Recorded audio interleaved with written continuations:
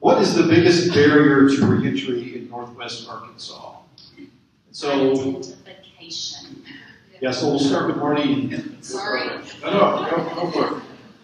We have people that get out of incarceration. We have clients that come into our office and are so eager to get out and get to work, and they do not have any identification. Now, what I've heard and what some people have told me is, let's say someone is picked up for a crime. They go to a county jail. Whatever they had in their wallet is put into a box. If somebody doesn't come and pick up what they had in their pocket, when they go into incarceration from there, they don't have it any longer. That county jail will only hold it for a certain period of time.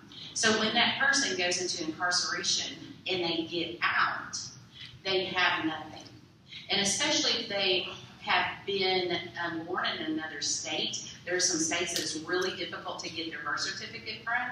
So we have them, and there is multiple steps. Now, it will take us anywhere from 3 weeks to 3 months to get 2 forms of ID to put this person to work. Do y'all know what kind of trouble they're getting into in that amount of time? They're discouraged, and they're mad, and they're fed up. They said, I tried, I can't do this, and they go right back to where, what got them into trouble. Yeah, touch on that real quick, and then the other thing is that we know Arkansas Community Corrections and Department of Corrections are working on that, but right now, with the resources they have, they're just capturing a very small amount of folks that are coming out to get them the photo IDs and the driver's license. So we need to get the proper funding to expand that to make sure everybody walking out the door has 2 forms of ID that they can walk and get it. They can go get a job. They can get their lights turned on. They can, just the very basic things we expect that they're going to have to survive if we didn't prepare them. Just with the documentation that we've arrested them because we believe that's them. We then have them serve years in prison because we believe that's them. And then when they get out, we go, I'm not sure if you're you. Document that.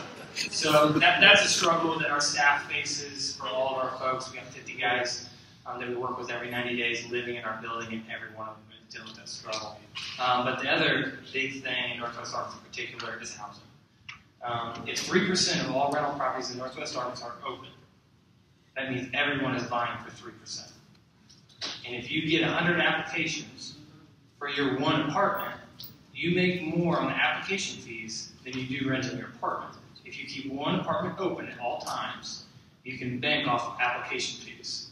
And you don't have to say, I won't rent to you because you're a felon. You can tell them after they pay you the fee that is non-refundable. It doesn't matter if you've been out for 10 years, 20 years, 30 years. You still don't get your money back. So that's our biggest struggle right now. We've got people that every 90 days they're completing our program and walking out of the door, and they're going to day pay motels because there are no other rental properties open.